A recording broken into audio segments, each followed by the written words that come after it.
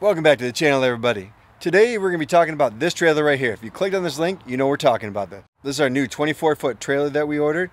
We ordered it with the blackout package, as you guys can see here. We ordered the window right there.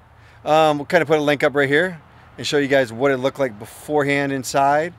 And then what we're going to do is we're going to jump inside, kind of show you what it looks like. But if you guys look back here, we got our logos, got the straps, we got the LED lights there. Yep, down here we put a hole in it already. That was my fault. But without further ado, we're going to jump inside, kind of show you what we did and what it was like before and kind of the things that we added to it.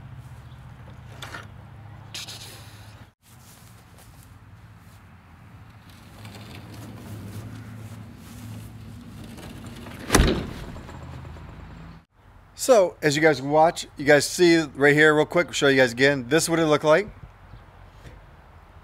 And this is the difference. So some of the things that we had down here, as you guys can see on the floor, it might be a little dirty because we just got done off-roading and playing in the dirt. But we added the two-part epoxy floor with the little sprinkles in there. We put down the little sand on it too to give it a little bit of grip so it's not slippery. Also on top of that, we put on these E-tracks and we screwed each one of these into the frames underneath so they do not come out. When you walk in the door here, you'll see our little, right here, our hanger for our cleaners. We got our brake cleaner, blaster, silicone, stuff like that, and a place to hang up our ratchet straps that are in the back. Also, we got some hooks here. That's the dirty clothes from this weekend. Probably should get them washed. So next over, we jumped over to this side. So we put the same rack along top here. And we'll show you guys more of that. We got something really special coming to that for our big trip coming to Drummond, but we'll show you that one when we get to that one, guys.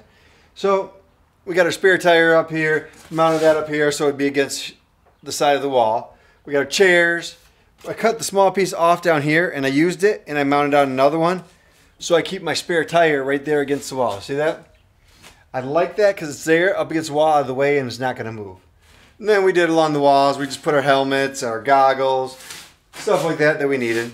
Let's jump to the other side. This track, we're still looking on adding a few things, but we don't want too much on this side because this is the side we walk in and out of. We try not to hit our heads. So it's getting a little dark in here. Let's turn the lights on. So we'll come in here and hit our lights. As you guys can see, we ran these LED lights across the whole thing before we have more lighting in here. Don't worry about that wire. That's for an AC unit coming later down the road. It's already there. Mounter parts up here, so we had our extra extension cords if we need them.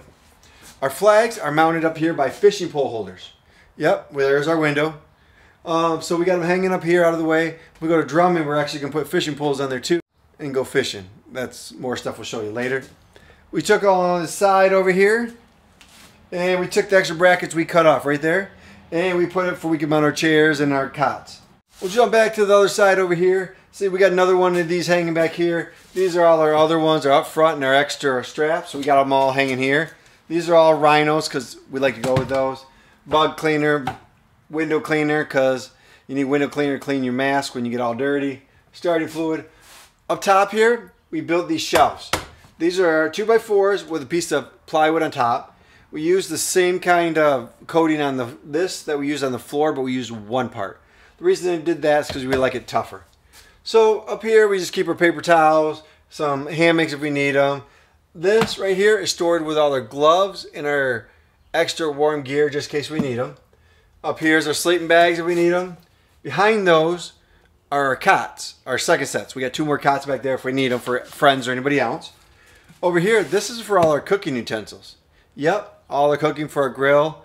And over here is an extra sleeping bag that we brought with us and pit towels and other things. Now we're jumping back over here. Now on the second part here, guys, we just got a couple of these. These are the rechargeable solar door cell lights. I got them. I like just hang them outside, set them out there. They're nice to have when you guys are out doing things. You guys can see they are bright as can be. They dim down. These are really nice to have because you can set them on a picnic table, recharge while you guys are out partying or hanging out. Fan, this one is a 110. We probably should get another one, but we got our charger in here. All this stuff up here is all wired in down below. We'll show you that in a minute. This is just our speaker we got in here mounted against the wall so we can jam out. Battery charger, just our radio stuff for radios and all our our radios and all our recording equipment is in here and other stuff. For if we're running the rugged radios, we actually have the headsets here just in case we need them. One of the things I'd like to show up here is that we went with the E-Track. So you see my sunglasses I got back here, but we got the E-Track going up and down on this style. The reason we do that is because we put these in. These shelves have the E-Track underneath, are the ones that hang down. We got this idea from our friend Alex. We thank you for that. And then we just hang up stuff here. And then we have these ratchet straps across here just to hold things in. The reason I got them, these are some cheap Amazon ratchet straps. I just put them in here to hold things in so they do not bounce around and I don't have to have anything permanent. Now we're going to jump down below. A Harbor Freight toolbox that's just sitting on the floor, so we can actually have it mounted on the floor underneath here so it does not move. Also, we got a little Predator generator next door. Rustic areas, we put that out, get power in here if we need to, charge batteries, keep things going. If we got to charge our phones up. Down here we got some stuff just hiding in the corner. This side over here, you can see I got a monster power strip that goes up and down right next to our E-Track. And then over here is just some random stuff that we got sitting down for now. This right here is going to be a little cool idea. We'll show that one later. Also, I went and got a little household one underneath. So I can put my paper towels under here. I got some in the back, but in here. So if you're up here working, you just pull them down and use them. If I'm out back, I just grab that one out back. It's kind of like just quick and easy because if you're out working, trying to get things done quick, you don't want to run around. The last bit we're going to talk about is what the things that we added before we added all this other. The stuff that we wanted custom on here is we wanted the wide door.